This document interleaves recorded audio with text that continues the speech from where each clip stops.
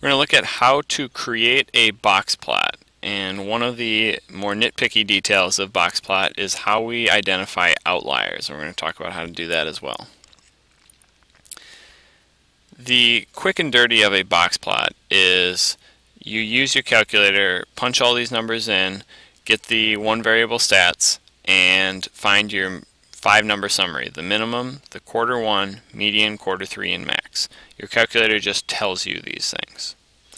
And now what you do with those is you plot each of them on a number line. Always draw a number line first because it makes sure that all of your values are spaced out appropriately. So your minimum 4 is around here. Quarter 1, 9, instead of giving it a dot, we're going to give it a bar, a line, vertical line. Median 10, vertical line. Quarter 3, 14, vertical line. And max 22, a dot. So the min and max are getting dots, the rest are getting these lines. And what we're going to do is we're going to draw a little box around the vertical lines so that we form this box here with a line in it. And then we have a whisker, a tail going all the way from the far dot to the box. You'll see that mine is not perfectly straight here, but the basic idea is identifying your 5-number summary and plotting each of those values in such a graph. So I'll just connect all of these here. Now, reading a box plot is just going the opposite direction. So this is the plot I just drew, a little bit prettier than my first one. And the big idea is that each of the quartiles, I'll highlight a quartile, each of the fourths, this is 1/4, this is 1/4, this is 1/4, this is 1/4. Each of the fourths hold a quarter or a fourth of the distribution. They're not all equally spaced. It's based on the numbers that we put in the first place. So if we go back to our list of numbers, you'll notice that this 4 is kind of far away from quarter 1, 9, but there's a bunch of numbers crunched in here between 9 and 10. That can happen, and what the box plot shows you is how the different numbers are kind of squished or crunched together. These are farther apart. This 22 is farther apart from the third quarter of 14. The 9 and 10 are very close. The 10 and 14 are a little bit farther. But in each of these different sections, 1/4 of our data in our list can be found. Outliers is a little bit trickier. How far away does a value have to be before you would consider it to be an outlier? And what somebody had defined at one point was this rule of 1.5 times the IQR, 1.5 times the interquartile range. So if the interquartile range is this middle area from quarter 1 to quarter 3, take that times 1.5, so another half, and you get this kind of purple bar that I drew. When you figure out what 1.5 IQRs is, you tack that on to the left side and you say, okay, anything bigger than that is going to be an outlier. Well, this 4 is within that range, so we're actually good. No outlier there. You take that 1.5 IQRs over here, and 22, that might be out of the range. So we might want to check for that one.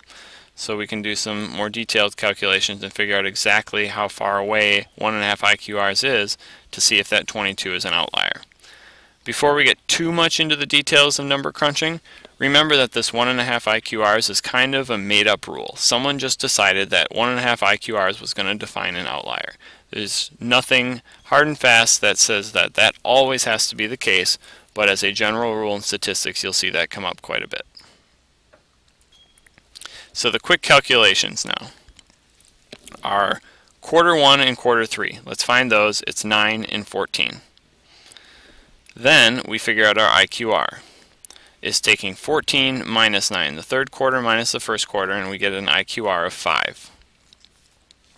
Once we know that we have our 5, we take 1.5 times 5, and we subtract that from where we started down here. So we take our 9, our first quarter, and we go below it 1.5 IQRs worth. So 1.5 times our IQR of 5. The way the calculations fall then, so 9 minus 1.5 times 5 is 9 minus 7.5, which is 1.5. Any number in this list less than 1.5 would be considered an outlier. Fortunately, there are no numbers less than 1.5 in our list, so no outliers on the low end. Up on the high end, we have 14 as our third quartile, and we're going to tack on an extra 1.5 IQRs on the high end. So IQR is 5, 1.5 times that is going to get added on. So 1.5 times 5 on top of the 14 we started with is going to give us 21.5. So any number more than 21.5 is an outlier. In this case, we have the number 22 in our list, so 22 would be an outlier. If you're struggling with how the numbers all played out here, let's go back to the visual real quick. 1.5 IQRs. So an IQR was this middle 5 here, and 1.5 times that is 7.5. 7.5 tacked on to the end of this is going to put us at 21.5. 22 is a little bigger than that, so we're going to say that 22 is considered an outlier. It's too far away from that middle box. On the low end, 1.5 IQRs brought us down to 1.5, and we don't have any numbers that small, so no outliers on the low end. To adjust how we draw our box plot, knowing that this 22 is considered an outlier, what we're going to do is just leave a dot out there. And we're going to go to our next highest value of 17, which is not an outlier, and we'll scale down our graph to look like this.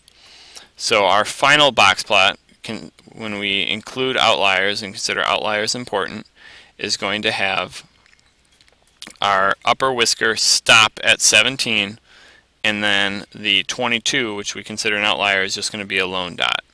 This way we can see this is where most of our data falls, and then the very extreme data falls way out here.